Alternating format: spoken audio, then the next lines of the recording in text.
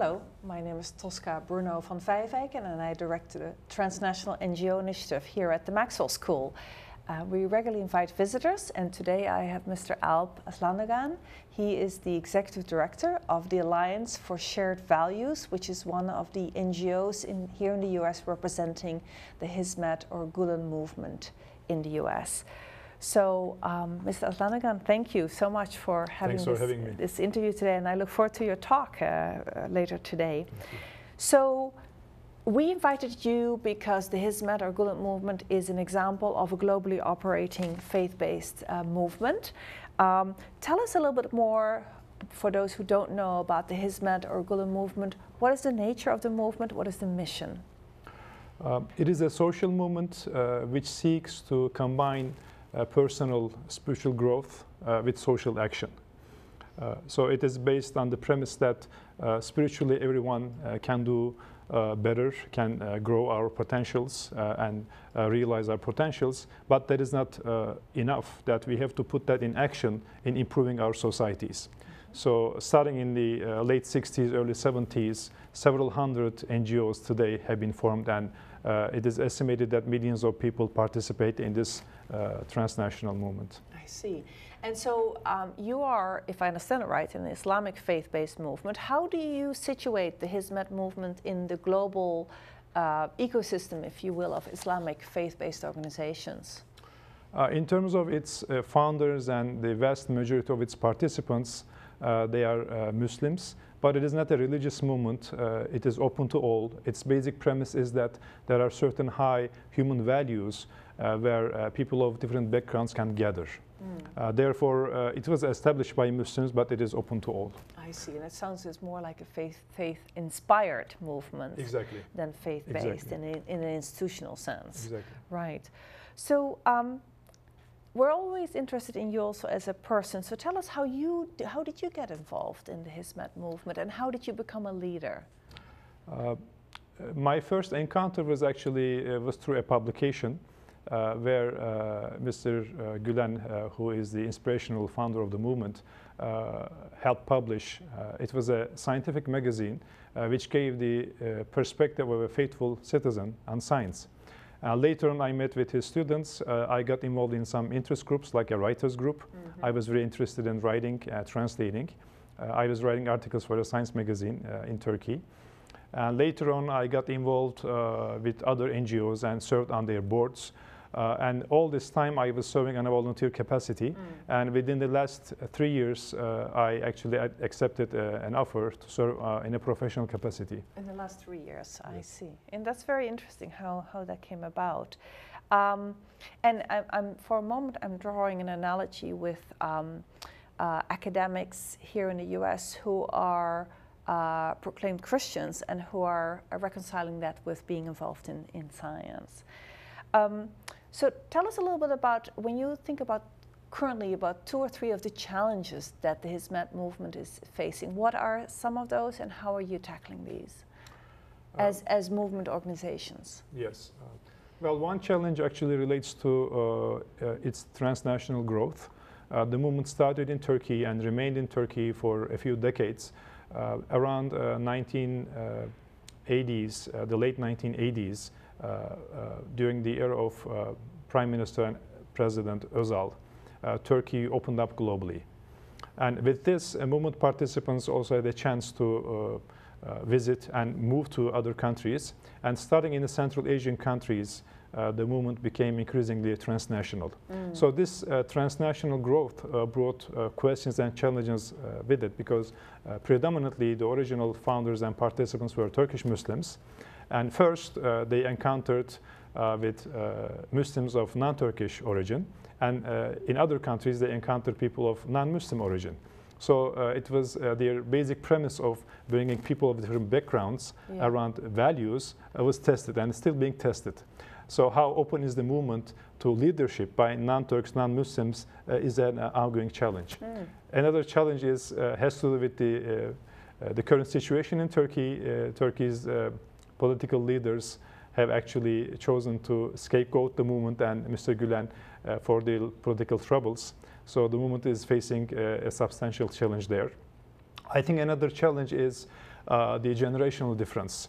Now, today, we're talking about over 1 million participants. So this movement, which started with a few people, now reached over 1 million people. Of course, there are at least 3 generations. So the generational gap in terms of how they look at the concept of social movement, NGOs, their leadership and governance and everything, there are certain tensions there. Very interesting. And also, I appreciate the candidness with which you are responding to that question. So, when the Hizmet movement thinks about effectiveness, what does effectiveness mean for you as a movement? How do you define it, and when do you know that you're effective? In my view, the first criterion would be, are you true to your original values and your original mission? Of course, these are not necessarily easy to measure, but the people ultimately are the decider on whether the organizations or the groups stay true to their original mission. So this, the checks and balances that are provided by volunteers and the fundraisers and the donors is always there and will always be there. But increasingly, other measures of effectiveness are being adopted by NGOs and by individuals. These include field-based or sector-based accountability measures, certain standards, certain international standards, and the mindset of the people who serve in these NGOs is changing to embrace these more objective, more international standards and make that part of their understanding of their effectiveness.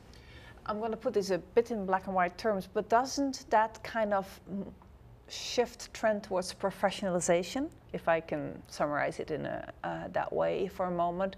Is there any tension between that shift towards professionalization and the intrinsic movement character of the movement? There's always a tension between strict professionalization and the volunteer dedication nature of the movement.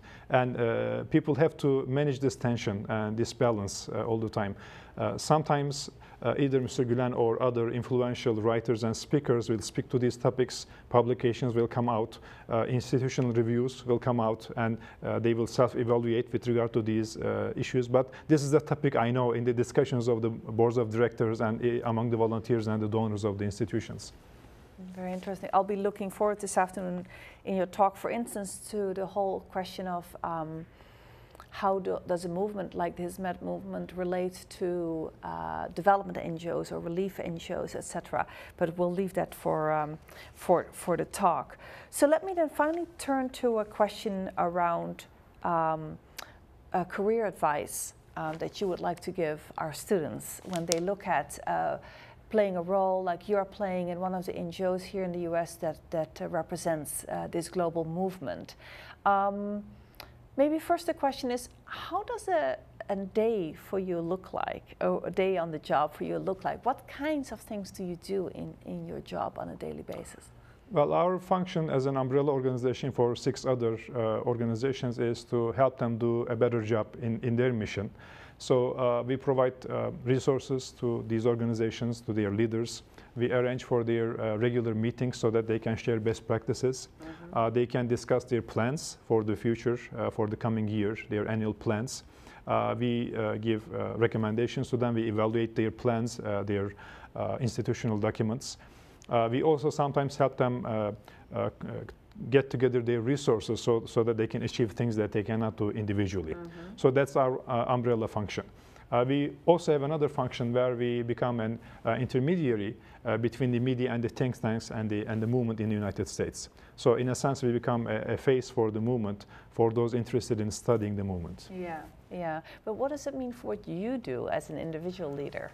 For me, my current work involves a lot of communication, a lot of research, and maybe I can jump directly to your career advice. That, go ahead. What I found most valuable in my years, first as a professor and then a board director, also a leader of an education institution, and now the leader of this institution, is I find people skills, communication skills are the most crucial in almost every aspect of my life. So I would definitely urge young potential leaders to invest in those 2 categories. I cannot imagine any job where you can do something just by yourself. So people skills is absolutely critical in the success of any organization that you will serve in.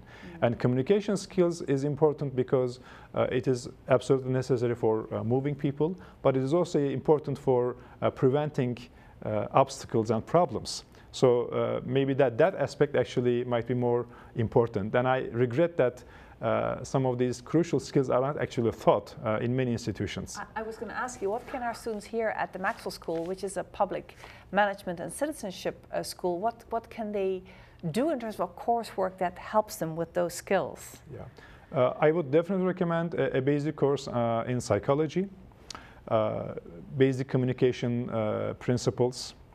I would recommend developing skills of self-evaluation, any courses that help evaluate yourself and determine the psychological foundations of the behavior and to both instill permanent change in yourself and also observe patterns among others and be a positive force factor in changing organizational behavior. Yeah, it's really interesting because in our work in the TNGO initiative on leadership development and in our leadership trainings, we put a lot of emphasis first on self-knowledge and self-reflection. We've done probably about 30 interviews in the last 4 or 5 years, and you're the first leader to mention this aspect of psychology, understanding self and understanding others. I find that really striking. So I want to thank you very much for your interview today, and I look forward to your talk. Thank you.